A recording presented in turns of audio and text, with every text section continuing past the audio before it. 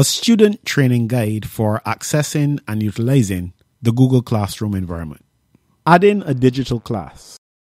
To enroll yourself in a digital class, you will require a class code from your teacher. Select the plus sign in the top right-hand corner.